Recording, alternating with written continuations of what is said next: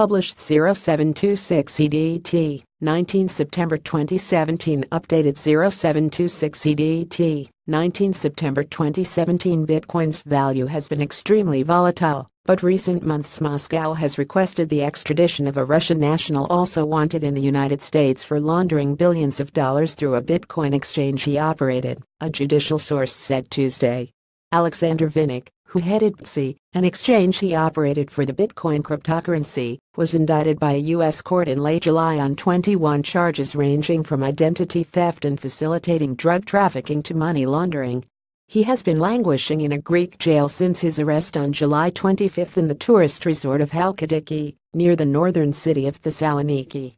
According to the judicial source, Vinnik said he would not contest Moscow's request, dated August 10. He is wanted there on separate fraud charges totaling €9,500 $11,000.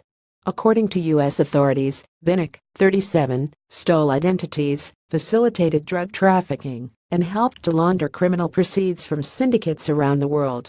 In addition, PTSI was noted for its role in numerous ransomware and other cybercriminal activity, receiving more than $4 billion worth of Bitcoin over the course of its operation.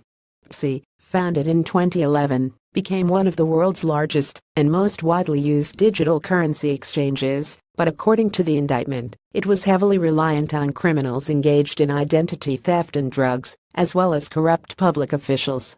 Vinnik was also charged with receiving funds from the infamous hack of Mt. Gox, an earlier digital currency exchange that eventually failed, in part due to losses attributable to hacking.